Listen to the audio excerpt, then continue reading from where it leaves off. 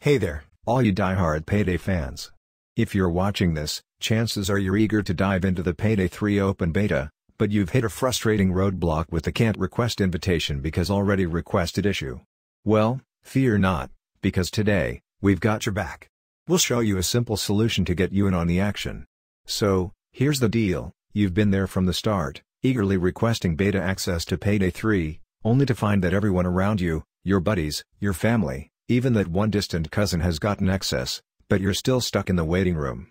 Let's fix that. Step 1. Open up your Steam browser and head over to the Payday 3 page. Step 2. Now, let's access the powerful Steam browser development tool.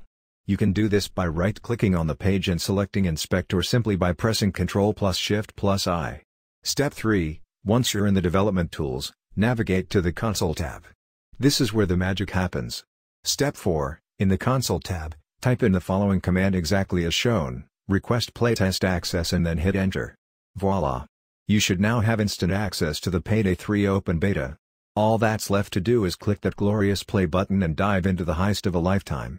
And there you have it, a quick and easy fix for the can't request invitation because already requested issue. You're now ready to join your friends, family, and fellow heisters in the world of Payday 3. Don't forget to smash that like button and subscribe for more Payday 3 tips and tricks.